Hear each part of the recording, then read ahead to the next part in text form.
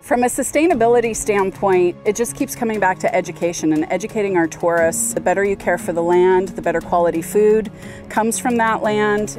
In the city of San Luis Obispo, our community has really prioritized climate action and sustainability repeatedly over the last decade. And that just really reflects our community's commitment to being sustainable. We really believe that wine has the ability to lead in the push towards more sustainable agriculture. It's not a compromise between how do we do things that are good for the planet and how do we do things that are going to make the highest quality grapes. They're one and the same. As brewers, we inherited sort of the mantle of sustainability. You know, water obviously gets recycled and processed back into the brewery. Nothing is wasted. As part of our carbon neutral by 2035 goal, we've committed to planting 10,000 new trees in our community and open space. 1% of the tourism fees go to fund the Keys for Trees program. So that 1% of funding helps pay for the nursery to plant the trees and grow them, for community volunteers to plant them and maintain them, and then ultimately allows our community and visitors all to experience and enjoy them.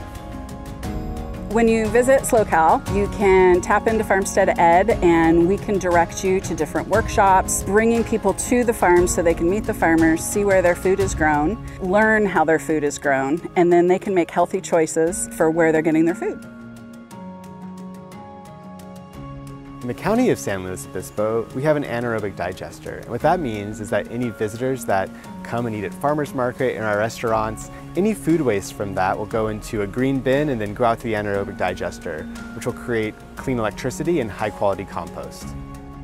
So the investments that you make in the health of your soil are going to have positive payback in the form of longer lived grapevines and better wines down the road. The elimination of chemicals from organics and a conscious focus on using your soil to be a repository for atmospheric carbon. So we plant a cover crop that grows all winter, can get 5-6 feet high. We graze our flock of sheep, so they go through every vineyard block 3 times. They turn that cover crop into manure that gets incorporated in the soil, and that builds the carbon content of the soil. So it's in the soil rather than in the atmosphere. Someone in the local town here could have a bottle of beer that was made in Holland and refrigerated all the way to their fridge here when they could have bought the beer half an hour away that was just as good with an equally interesting story and saved a huge amount of carbon footprint. There's something to that. We're 100% solar powered. We've reduced the amount of water that we need by 80%.